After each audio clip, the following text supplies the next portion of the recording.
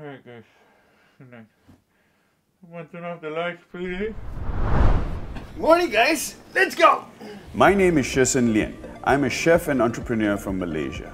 We've been invited to Darwin, Australia to be one of the judges of their yearly International Laksa Festival featuring some of the best laksas Australia has to offer.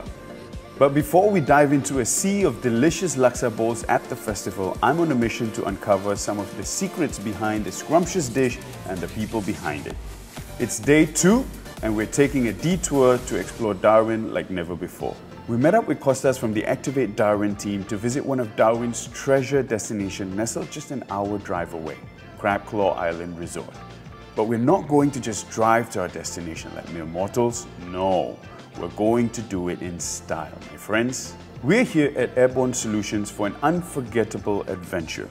We'll be soaring through the skies in one of their helicopters and getting to Crab Claw Island will take just about 30 minutes. But a really beautiful 30 minutes, if you know what I mean. Who knows exactly what it's going to do, like this could just keep developing up. Generally what we do is we go out over the city, but because that's apparently the only okay way in at the moment, they're not allowing us that way. We'd have to go out this way and back across. So we were already overweight to begin with for this helicopter ride, right? But they managed to get the bigger chopper so all of us could go. But the weather today isn't great, so the pilot sort of like, I'll just take 3 just to be safe. Now, how are we gonna decide? The old school way. Tamplum! Yes! Tamplum!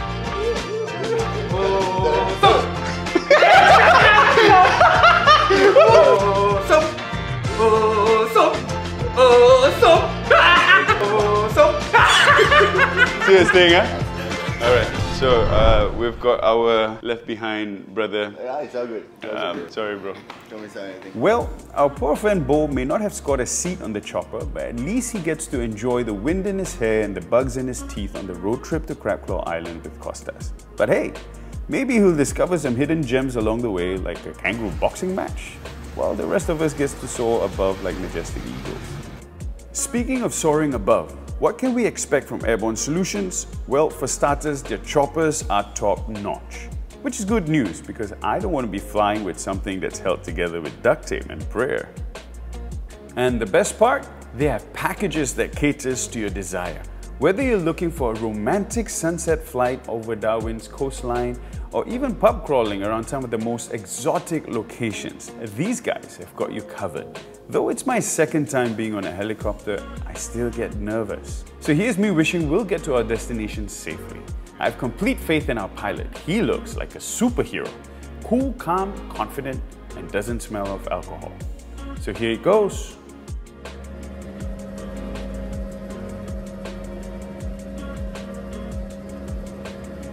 Man, the views.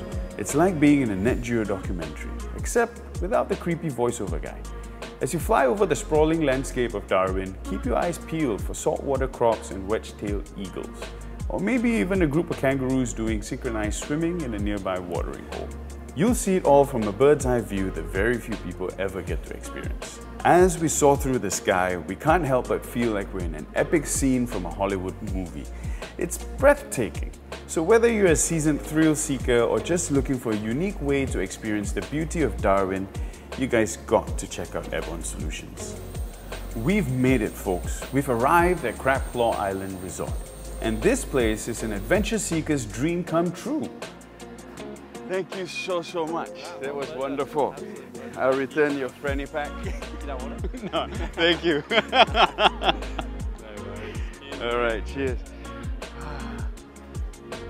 That was absolutely beautiful. So beautiful. It was nice to fly over Darwin City into the Aboriginal lands and finally here at Crab Claw Island. Half an hour ride. I wish it was a little bit longer, but you know, it was nice. I loved it, enjoyed it. And speaking of mud crabs, we're about to go catch some of the biggest, freshest crustaceans you've ever seen. I mean, these guys are like the LeBron James of crabs. So we're heading out and we're gonna do some fishing and some crabbing. This is where everyone's kind of excited, not just me but the crew as well, because it's our moment, our small little window to be potential millionaire. Yes, it's either 10,000 Aussie dollar or $1,000,000 Aussie dollar. And when I bring it home, man, I don't have to do jack shit anymore. Just enjoy my life. Well, it's either that or I've got 3 kids, so education sorted at least. It's no secret that the Northern Territory of Australia is home to some of the best fishing in Australia, and Crab Claw Island is surely one of the top destinations to do so. The $1 Million Fish competition was first introduced in 2015, and this season they've released 9 $1 million tag barramundi and 100 of $10,000 tag barramundi up for grabs.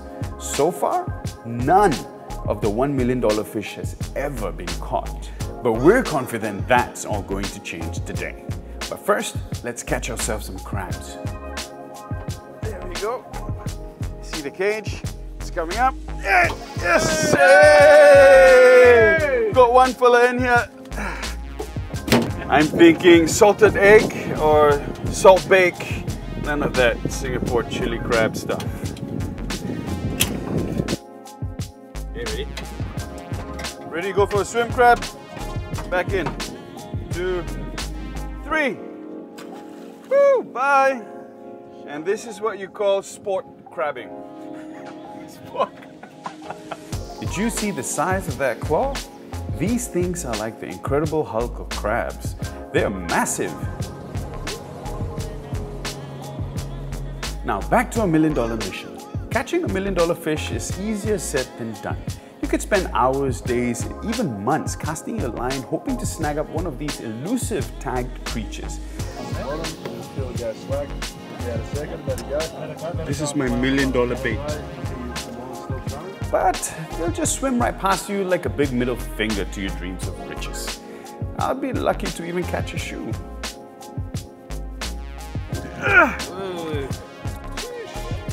This thing is huge! Talk about disappointment.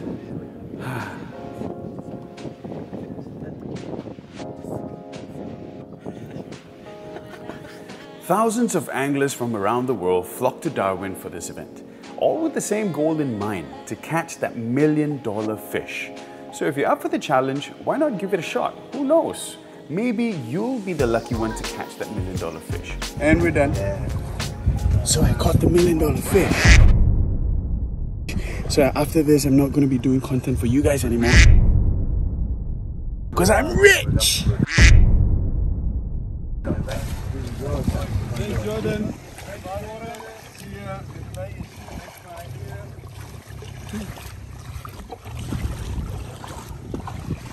So that was nice. Spent about 6 hours out there, caught crab. Like I said, got the $1 million fish.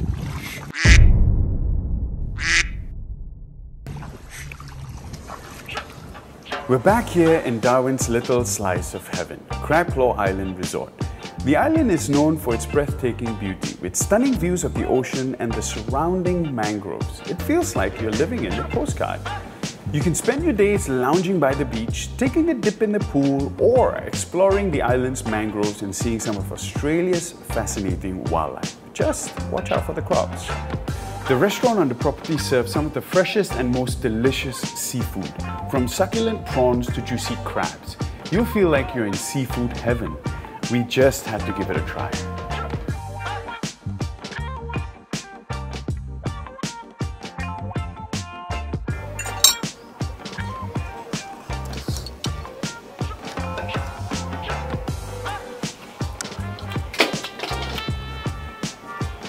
So good. So fresh, nice and charred, get some macadamia in there. Crunch. Prawns are succulent.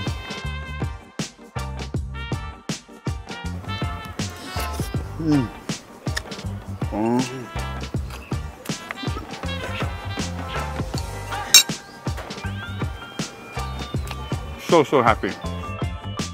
Experience, I know it's short, but I appreciate it. Thank you for feeding us. Thank you very, very much. Everyone enjoyed it. Hopefully we'll see each other again. Yeah, please come back. Yeah, another time, same place.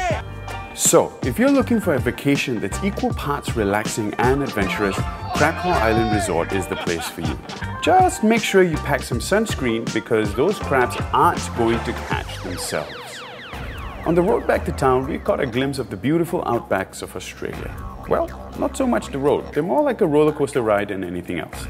You'll be bouncing and jostling around like a popcorn kernel in a hot pan. Just kidding, it's not all bad. You'll see some of the most stunning sceneries you've ever laid eyes on. Red dirt, towering ant cliffs, and endless skies that stretches out as far as the eyes can see. And if you're lucky, you might even spot a kangaroo or two. Just try not to hit them. Alright, so we're back in Darwin to check out some of their famous street arts. This is the best way to check out Darwin City. Let me tell you about the wall graffiti and art installation culture in Darwin. It's like a secret society of renegade artists who are using the city as their canvas. Darwin is home to an annual street art festival called, well, the Darwin Street Art Festival, where each year local and international street artists create stunning murals and installations throughout the city, transforming the urban landscape into a colourful and vibrant art gallery. Everywhere you turn, there are walls covered in colourful tags, intricate murals and witty slogans. It's like a treasure hunt trying to spot all the hidden gems scattered throughout the city. I reckon if you're there to experience the artworks, download the Darwin Street Art Festival app before starting your walk because it tells you the story on the artist and their works. And also brings some of the murals to life using augmented reality. Now that is really cool. Next up, we visited one of Darwin's top foodie spots, Hanuman Restaurant. So we've been invited to dinner tonight at the Hanuman, owned by Jimmy Shu, one of the main judges in the Laksa Festival. And I heard that this is one of the best restaurants in Darwin, and he's prepared something really special for us. So let's go check it out. The Hanuman Restaurant continues to pick up awards year after year for its sensational fusion of Thai and Indian cuisine. But the real star of the show is the chef and owner, Jimmy Shu. He's like a mad scientist in the kitchen. He's asking my background. I said Roja. Roja! Chinese father, mother from China, and I was born in Sri Lanka. Australian citizen. Okay. And I'm about to seek asylum in Bali. Because I want to relax. So that's it. But all my life I've been doing this. My father had a restaurant in Malaysia, in Sri Lanka. So I've been in kitchen for 55 years. So time to hang the towel. Jimmy is a total wizard. He can whip up a dish that will make your taste buds sing like an angel choir. And he's got the personalities to match. He's like a cross between a stand-up comedian and a master chef. And then the food starts coming out. And you realize he's probably trying to kill us. With love, that is. The oysters are fresh and it's very different. Usually we have raw oysters like whole, but this has a warm, slight temperature to it. Yeah, we grill it under the salamander. Yeah, not the cold And one. it's got basil, coriander. Correct. Coriander roots in there. Coriander root. And there's lemongrass, fish sauce, lime juice, and some garlic as well. So It's good. on the internet. It's on the internet. So if you want to try it at home, guys, it's on the internet. Yes. Yeah. And the food just keeps on coming. From fluffy nuns, finger-licking lamb racks to a lip-smacking Thai-style chili and lime steamed barramundi. Oh, let's not forget the succulent black pepper crabs with claws the size of my head. Were all cooked to perfection. Juicy. You can make love to this crab.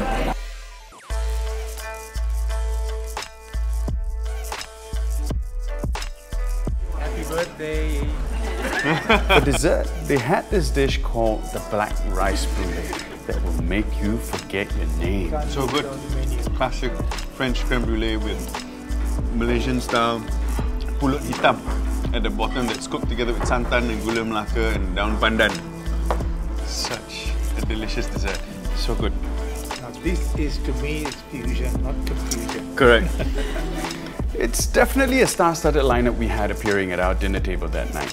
It was so good and satisfying, I wanted to take a nap right at the table itself. Guys, welcome here whenever Thank you you. want. Please come, let's don't hesitate. We will. Thank No you. worries. You guys, definitely have to check out Hanuman restaurant if you're here in Darwin. The portions are huge, so come hungry. It was indeed, I can't explain. It was just so good. And Jimmy, such humility. Truly one of the best hosts I've ever dined with. And the food that he served, it's not just tasty, it's not just flavorful, but it's all his 55 years of experience. Everything just comes through on the plate, but it's more than just the plate. It's also the way he serves and hosts us. I'm so happy beyond words right now. And now we're in for a long walk back to the hotel. The next morning, we visited Darwin's oldest running market, Rapid Creek Business Village. It's a bustling hub of activity with wide range of shops, restaurants and businesses to explore, from quirky boutiques to artisanal cafes. And we were of course greeted by none other than Jimmy Shu, the friendliest of friendly. Situated only 20 minutes from the city, which is the heart of the northern suburbs, the Sunday market offers a variety selection of food, from Thai to Sri Lankan. The only problem you have is making a decision. Of course, with Jimmy by his side, he puts his plot to action and orders literally almost everything.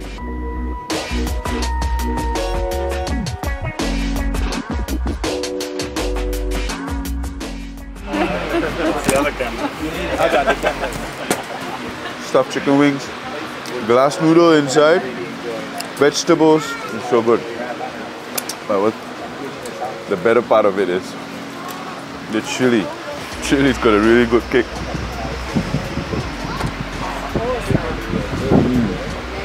So good. I know I say the word "so good" a lot, but how can I not when it's really that good? This is so good. My goodness.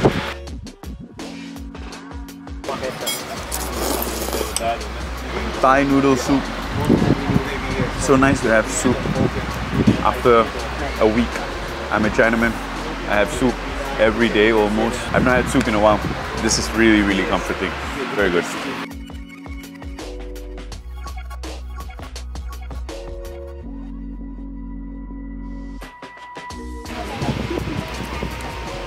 How is that little piece? Is it okay? Very good. I can have this every day. The skin and the fat just melts in your mouth. Yeah. Like butter. It really keeps the meat nice and moist. And this is cooked in so much of collagen that the sauce leaves a mouthfeel in your mouth and in your tongue. Something that I love. You have it on with rice, a little bit of chili. I could have this every single day. So you come here every Sunday to get the produce? Yeah, if there was wet cement, you would have seen a footprint there 30 years ago.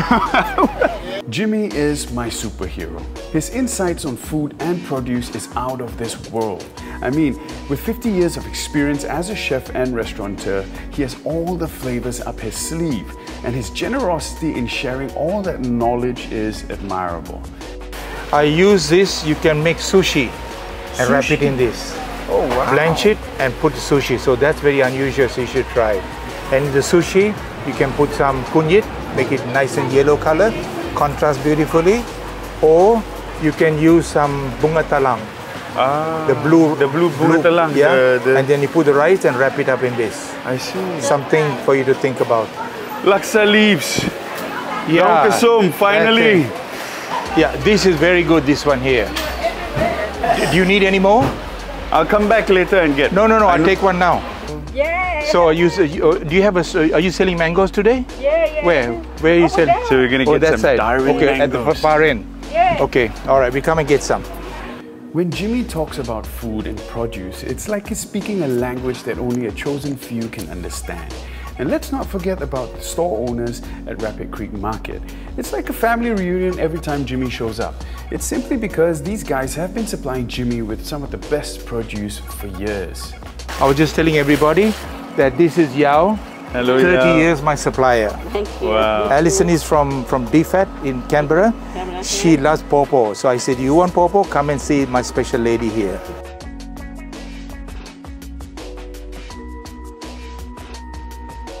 Tofu jelly. I know how they call it. I know how they call it in the Philippines, taho. Taho, yeah. 2, 3 o'clock in the morning, taho. Taho. And they're the vendors. Yeah.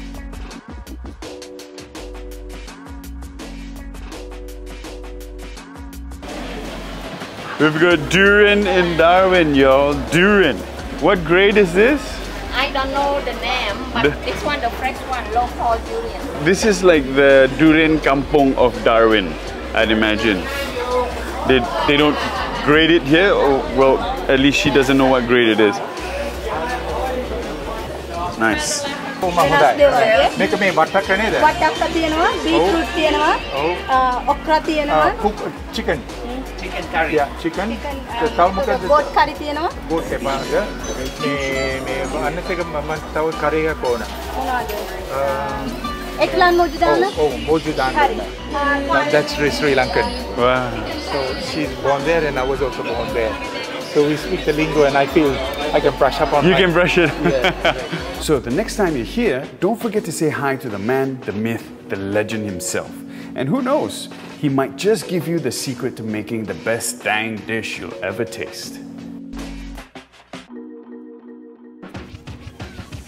Next up, the Darwin International Laksa Festival. We're going to be tasting a ton of different laksas and some of the wackiest, I'm talking about the wackiest, funkiest laksas you'll ever find in the world.